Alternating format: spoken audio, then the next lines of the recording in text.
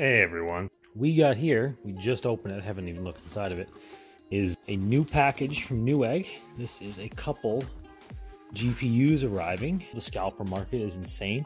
I saw a guy posting RTX 3060 Ti for $2,000 Canadian. Also, I saw a guy posting 1660s for $800 a piece. If that's not insanity, I don't know what is. Anyway, so this is what we got here. Two Asus TUF Gaming 1660 Supers. These cards mine at the rate of a properly overclocked 1070 Ti when these are properly overclocked, and it only uses as much power as a 1060 6 gig that has had its power turned down. Okay, we're back here, unboxed. It's got plastic on it and whatever. One 8-pin connector, which is great. One DVI, one HDMI, one display port. Let's hook these up. We'll save the boxes, of course, and I'll get back to you once we have everything up and running. Alright guys, here we are at the mining rig here. I'm currently stuck with 6 GPUs.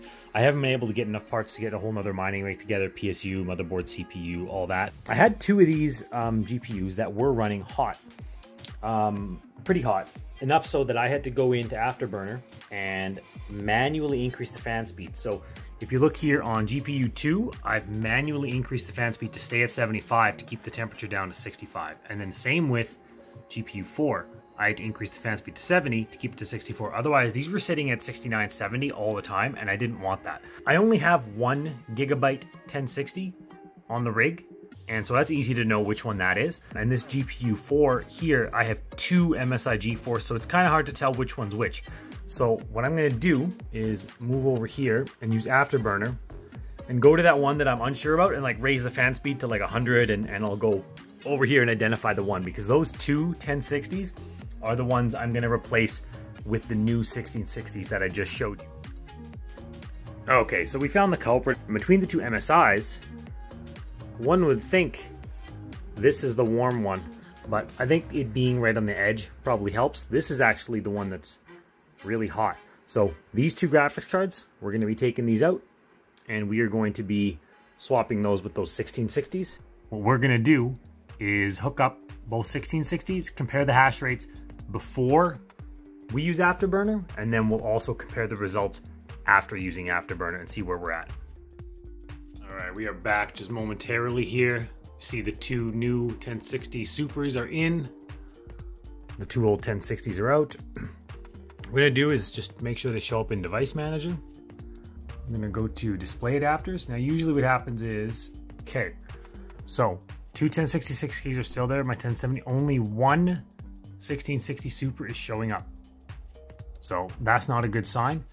I take that back, they're both showing up. There, I didn't do anything there, that was just me waiting. So now it's telling me I have 6 GPUs online, 2 1066 gigs, a 1070 Ti, 2 1660 Supers, and my 3070. Okay, here we are. Benchmarks are complete, and we have not overclocked yet. So you see my 1060s, as always, they're at high 22s. The 1660 Supers, it's a little bit higher there, 26.6, and the other one is at 26.5. You see the temperatures are higher than they should be, so we're gonna dial that in right away because this is not good compared to 61, 62. All right, we are back with the post overclocked results for these 1660 Supers. It was a little more challenging than I expected for this main reason. If you open CPU Z right here, if you look at my 1660 Supers, they have memory made from Hynix.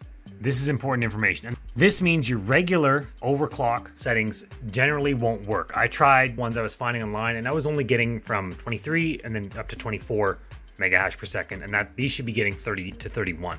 Now, Afterburner, these TU 116-Bs, these are the 2 1660 Supers. If you notice here, I've set my power limit to 70. Technically, the TDP on these is 125. You can move it down to 80, and that works out to a 64% power limit. So maybe we'll try 65 in a bit. We'll see how that goes. But right now I'm at 70. I'll play with the couple percentages later. Core clock minus 502, that's the minimum it can go. And memory clock minus 502, that's the minimum it can go. I believe if you're on Linux, this can go down double to like 1004, but I'm not sure if that's core or memory. I'm really not sure. I'm not that well versed in Linux. This results in a mining rate of just over 31 and just over 31. 1060s are still at 22.9 and 22.8, so that's pretty good. And the 1070 is chugging away as it usually does, just above 30, maybe up to 31. Just wanted to share with you those results. Just be very careful of what memory you have if you're using these 1660s, because this Hynix memory threw me for a loop, and that took a while for me to figure out. Minus 502 on both of these, 31 mega hash on those 1660 Supers.